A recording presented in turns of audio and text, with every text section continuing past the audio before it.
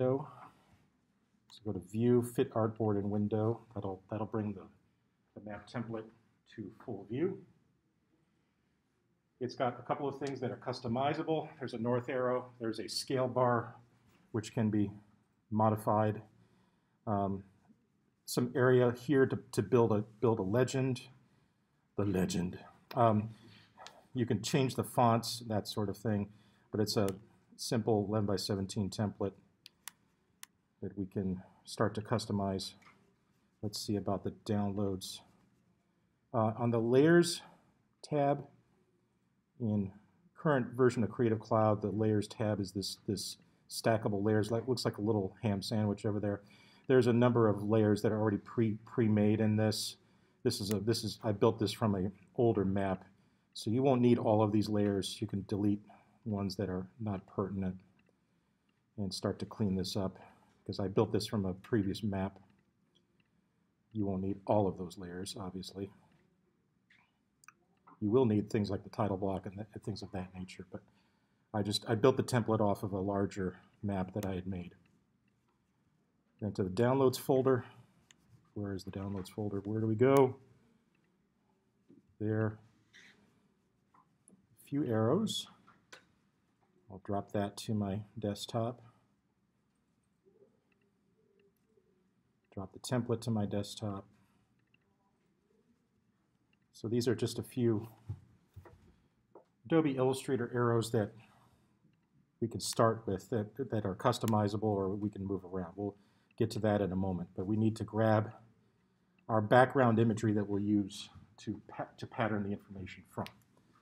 So to do that, we go to beaconschneidercorp.com. Beacon is a GIS viewing service. Beacon is not the only GIS viewing service. There are competitors. It's just the one that Delaware County subscribes to.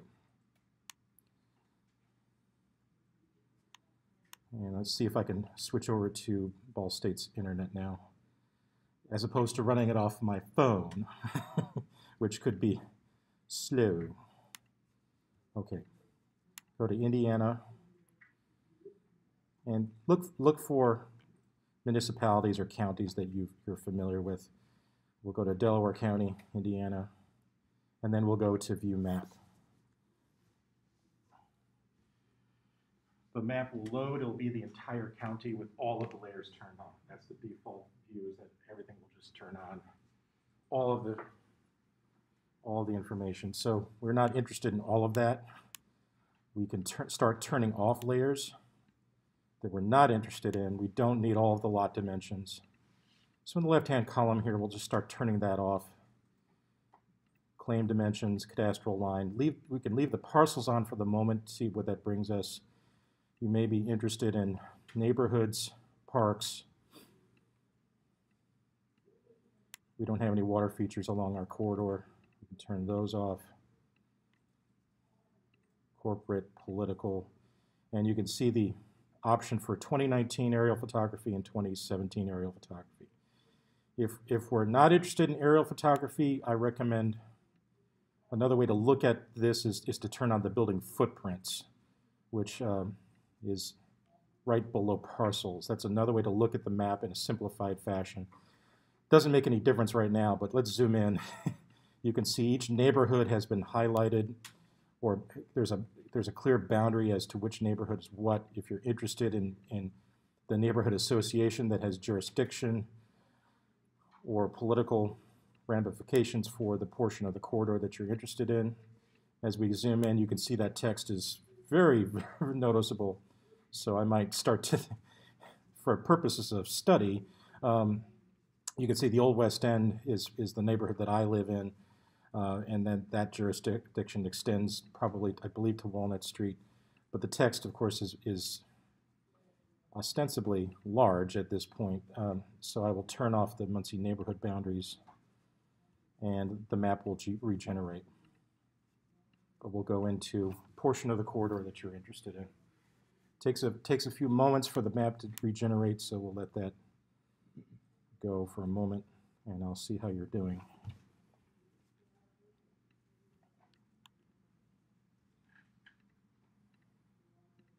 Okay, so center the map where you want it to be centered. Of course, there's lots of different parts. I mean, this, when you click on any property in Beacon, it'll connect you to the property records. So if it has a historic registered nomination or anything like that, it should be linked, which is great. I don't want that to be highlighted though, so I need to click on something else, remove the tag, turn off the results, and then center that, get close, don't get too close, all right, don't get this close, but get close, and on the top row here are 3 buttons. One is to save the image. So if you just download the map image as a PNG or as a JPEG, just to give you an idea what that looks like, that's tempting, but it's missing some information. It's missing a scale bar. It's not there. It ain't there. So that's a problem, okay? Because potentially we wouldn't be able to scale the map in future software. But it is nice just to have the image, so I'll just save that. That is 2019 imagery. So that's already saved. So I go back to Beacon. Instead, I'm going to do what's called print setup. Print setup will fix a real scale to a real sheet of paper. Aha. Okay. So it might be a very relative scale, and our engineering scales only have so many scales on them. But if we were to pick, in this case, an 11 by 17 landscape, and pick high resolution, and pick, say, 1 inch equals 100 feet, Beacon will fix that scale to what fits into an 11 by 17 map at that particular moment. And then I'm going to turn off header, overview, title, legend. I'm going to turn all that off except for north arrow and scale bar. Turn all of that off, except for the north arrow and the scale bar. And then print as PDF. Beacon will then create a map based on this criteria as a PDF that you can download and then we'll use. It'll take a moment. We'll give the server a workout.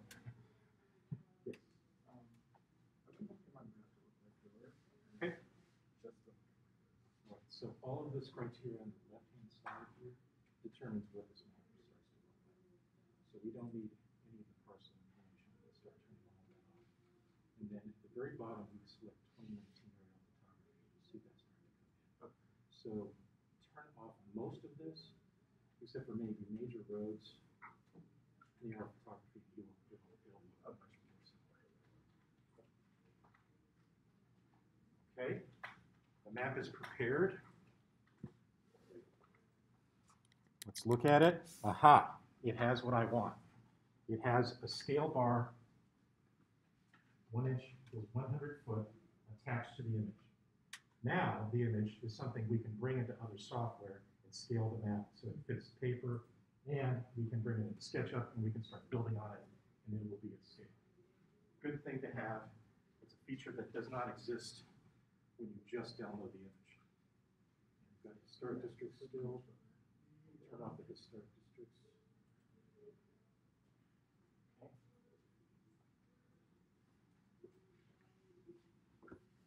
And depending on your browser, if you float over your browser window, it'll give you a download symbol, or some of you might have to do a right click. Struggling with this yesterday, but however you choose to download it, that is a PDF that is prepared for download now. We have an image now.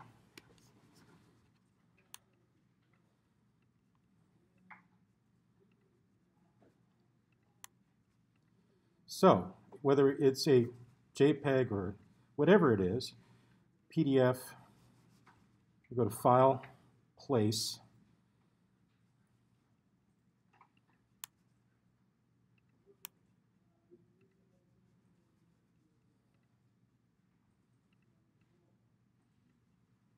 And I put those boundaries there. That box might be comfortable for you, may not. Just feel free to delete it if you don't want it. That's the wrong one. I'll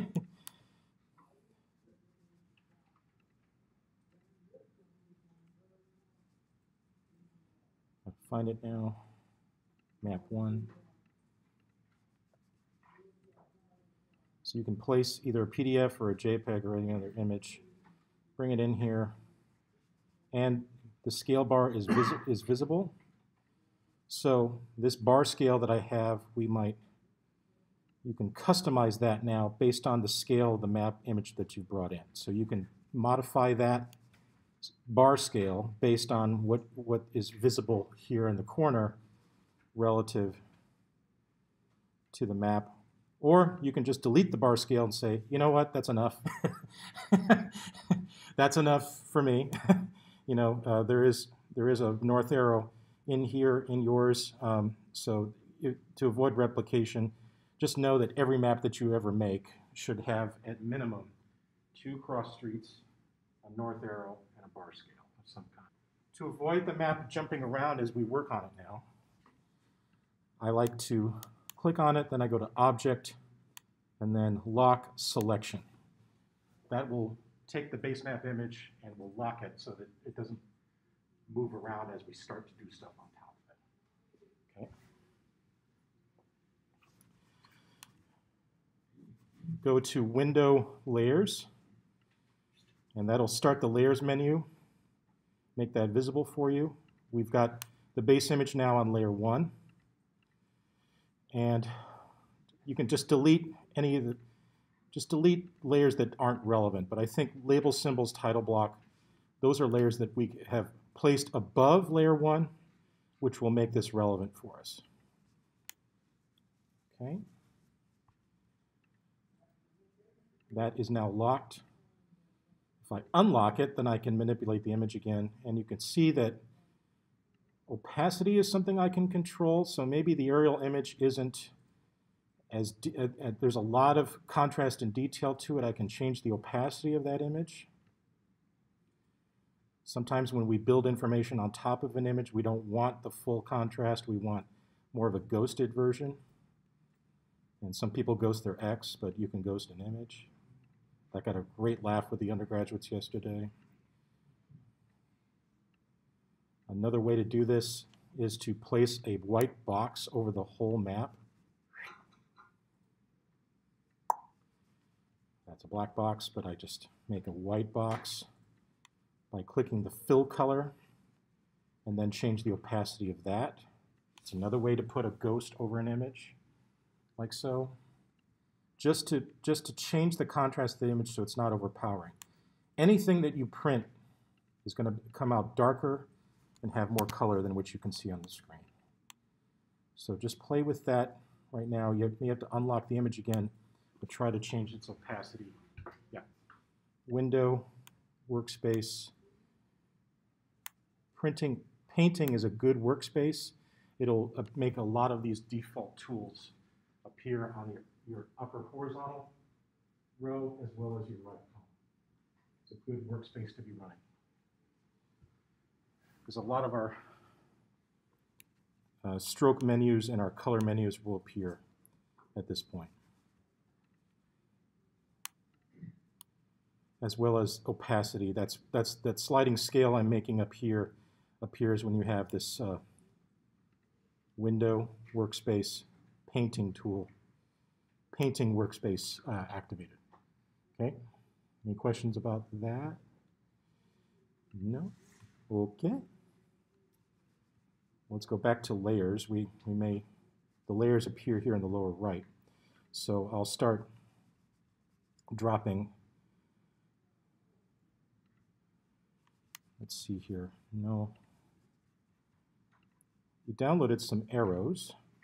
I already put them on my desktop. So there's a few arrows here. Medium arrow, thick white arrow. I'm going to pick medium arrow PNG. That's going to drop it in there. That's a gray arrow. I can change the size like this. This is an image, so it'll run, it'll swoosh like this. You can squish it like that. This is my squishy. This is, I will call my squishy. That's an image. A different version would be, that's a PNG, that's a portable network graphic. An SVG is a simplified vector graphic. That is the language of Illustrator. You'll see an arrow that looks kind of like this, but it'll open by itself in its own window. I can edit, cut that away, and paste it in front, and it will appear on the Illustrator board like this, and I can rotate it, and then I can tell it what to be. If I have the painting workspace activated, I can change the fill and the stroke of any simplified vector graphic.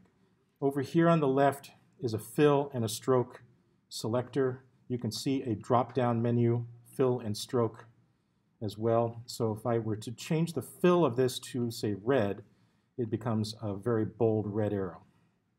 And I can scale it down, I can swoosh it, I can manipulate it. But this might be the indicator of the station point, origin point, and the direction of a photograph that you have taken. Okay? This is the beginning of a photo inventory. Okay? If I manipulate the stroke of that, it'll create an outline around it. So if I put a black stroke around it and tell that stroke to be 4 points or 24 points, you can see that that's kind of a bold arrow now. There are two things that we can manipulate with simplified vector graphics, the fill and the stroke. The shortcut is right over here, the fill and the stroke. There's a drop-down menu. If you have the painting workspace activated, all of that will appear there. But this is the beginning of telling our viewer where a photograph was taken. There are a couple of styles of arrows in there. Pick the one that you like, that suits your fancy, that meets your aesthetic taste. I'll drop in another one.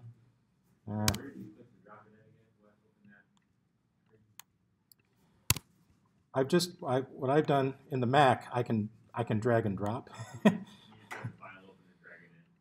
What I recommend you do is file and place. Yeah.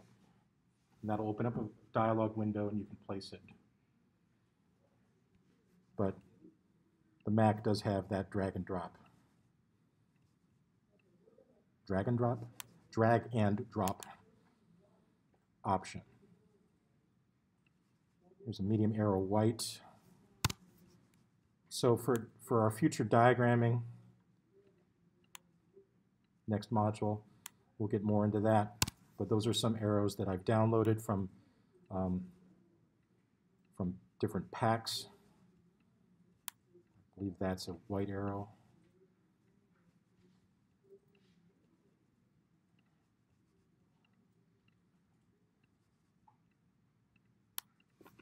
I've downloaded some icons from different makers, Illustrator makers, that we'll be using throughout the semester. So we're going to start making logos and brands and stuff like that for your company.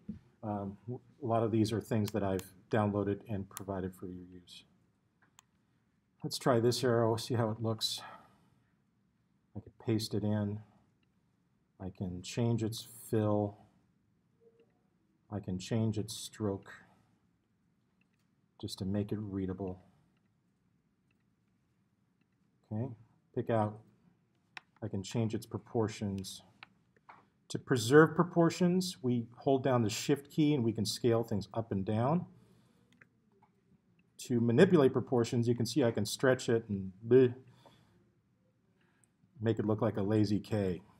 What's up, man? Peace.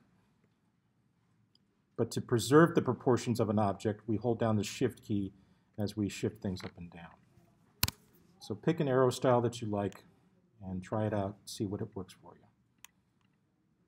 Here's the Manhattan subway, or sorry, this is the New York subway arrow, right? that clear block arrow.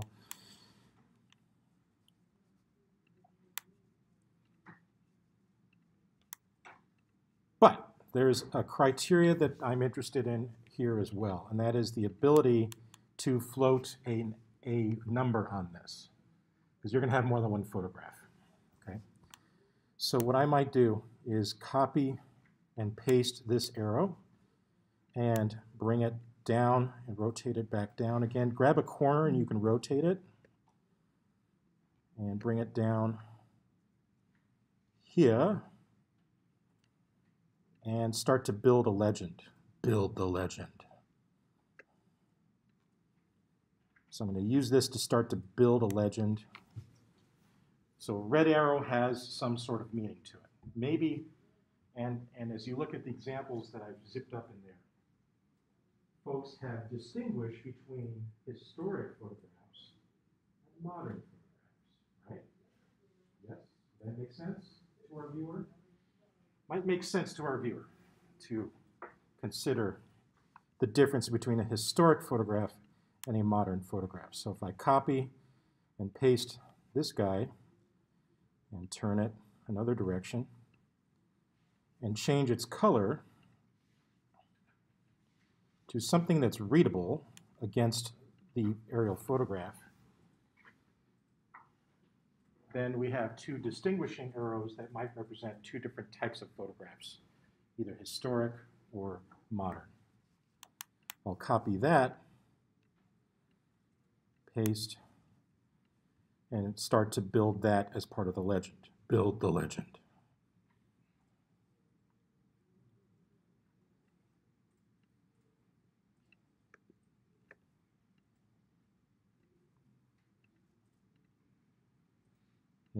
Maybe I'm foolish in thinking that my 70 YouTube subscribers like my jokes, but at any rate, I can still dream. Plus, I need a retirement plan. Okay? Yes? Good? Maybe? All right. Let's float an arrow on top of that. So we grab the text tool, and for me, it fills in this gobs of text. Just do a 1, and then we can pick a font and a size that's appropriate. This is, again, with the painting workspace, a lot of this appears right away in that upper, oh, see what happened there? Oh, I forgot to lock the map. Oh. I go to Object, Lock, Selection, and it locks it in place. So it doesn't get funky on me. I want my text probably to be white, and I can select either regular or bold depending on the font that I've chosen. I have the ability to select regular or bold, and then I can float it. I can float that text now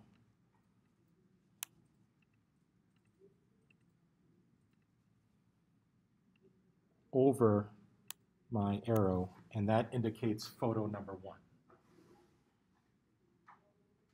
Okay. Once you have a comfortable number in relationship with an arrow, if I select it from the left, if I make a selection window from the left, or I hold down the Shift key, I can make more than one selection. I can object group them together. In Illustrator, that is a great thing now, because now this can move around as a group.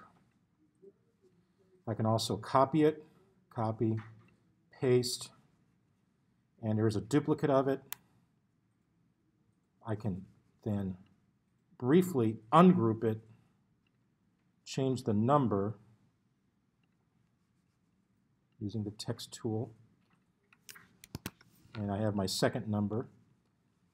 I grab the pointer again, select the number and the arrow, and then group it again. All right, in addition to this photo inventory, which you can identify historic photographs and your modern photographs, let's create a boundary that might replicate your study area. So let's go to the pen tool, and we're going to make a compound path. Now, I'm going to turn down the opacity right away because it's going to cover up stuff. Okay, so I'm going to turn down the opacity right away. And then using the pen tool, I can make several points to highlight a portion of the neighborhood. This might be your primary study area, of where you think you want to make a change. It just gives your viewer an idea of what the rest of the semester might start to study in greater detail. So that's pretty obnoxious looking, but I can turn down the opacity to about 60%, 50%, something like that. I can put it on its own layer. So I can, if I want something on a different layer, I can always cut it away, select a different layer, and paste it onto that layer. And you can see it'll move underneath the other arrows because the other arrows are on the top layer. So this starts to give us the option of highlighting a very specific portion of the map as a way of saying, this is my primary study area. The fill at the moment, as you can see, is yellow. We can see that here and in the painting workspace. And in the top, here's some more fun things to do. We can manipulate the stroke. I can bump that up, like really bold, okay? And then in the stroke menu, which in the painting workspace is over here on the right, there are things we can do to this line. We can cap it, or corner it, or line it a certain way that gives the appearance of the caps or corners. We can make it a dashed line and say, I want corners handled a certain way, and I want 6 points of distance in between each dash. So it gives you different character of dash lines to start to say, this is my study area. That shape can be tweaked or moved around, adjusted into place, and it lives on one of the layers.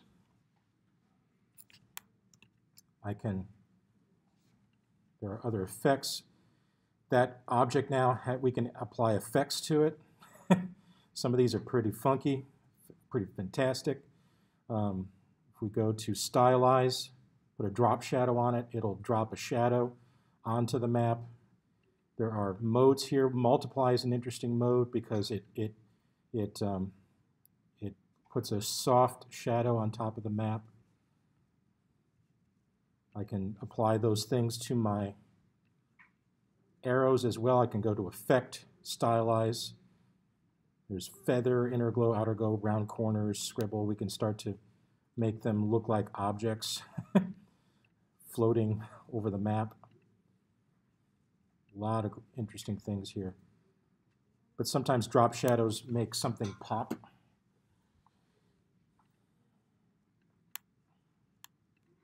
And make something more readable. So if you've seen some interesting analysis maps or brochures that have these effects, it's all in Illustrator, right?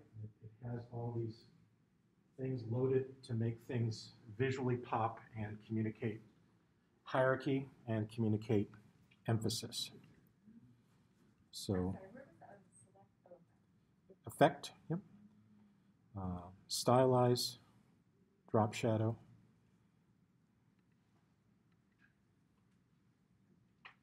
And you can tell it what color the drop shadow is to be. You can change its opacity here. You have control over all those things. All right. So I've made these in Photoshop, and these are saved as PNG, portable network graphic files. So you can drop those onto your map as well, if you wish. And we'll use those more in the next module. But if there's an area of emphasis or a landmark or something like that, this asterisk now will float on top of things. So if there's a landmark or a specific thing you don't like any of those arrows, just want to make your own, come over to this rectangle tool, and underneath it is a line segment tool. And I'll just drag a line segment there, like so. I've got a red color and a stroke weight of 40 already assigned to it, like so. And then under the stroke menu, that's, again, we can make that a dashed line or an undashed line. I have to move some stuff out of the way here, or I go to Window, Stroke, to pull up the entire stroke menu. Come on. Move the color guide away. Show options. Come on. We can actually add arrowheads to any line segment. So I can add one of these arrowheads, arrow 11, turn it down 50%, 50%. So you can actually make your own arrowheads just with the line segment. That's another option for you, as opposed to downloading them. That was with the pen tool? That is with the line segment tool. It is embedded embedded under the rectangle tool. So just the line segment, and I can tell it to be a certain stroke weight. I can tell it under the stroke menu to be a dash or a solid. I can tell it to have a certain arrowhead. And I change the proportions of the arrowhead. Sound effects optional. There. Okay. That will be really helpful for us in the next module when we'll start to do more diagrams. Different line segments with different behaviors associated with those. For curved lines, I like the paintbrush tool. The paintbrush tool has a little more freedom to it. Like so. And what's cool about that is Illustrator will smooth it out for you. And then you can add a stroke weight to it. Try that. And then you have to tell it what kind of cap to have, right? So does it have a round cap? Does it have a flat cap in the stroke menu? What kind of end cap do you want it to have? I can, this is fun, I can take an arrowhead and I can marry it to a curved line. I select the line and the arrowhead, and then I go Object, Path, Join. It obliterated the arrowhead, though. So I just maybe have to add the arrowhead back to it. Or sometimes what I'll do, I'll take an extension, I'll take the line segment off of this curved line and make that an arrowhead. Sometimes sometimes it's only it remains two objects. But you can float them together, uniform basic, and put an arrowhead on that. That'll be helpful in diagramming stuff later. Why? Because roads and rivers are not straight. They are curvilinear, and so it may be helpful in future diagramming to have the ability to create emphasis for a roadway or a river with a curvilinear line like that. We'll do more of that next module. Sneak preview of next module. We'll do more of that next week after your module 1 is due. Okay, but what's on screen right there is enough for this first module's map. Yes. So this key map will accompany your photographs and your Word document to help your viewer understand where your historic photographs may have originated and where your photographs originate. It allows your readers to read through your document, compare and contrast the historic and modern imagery, and be able to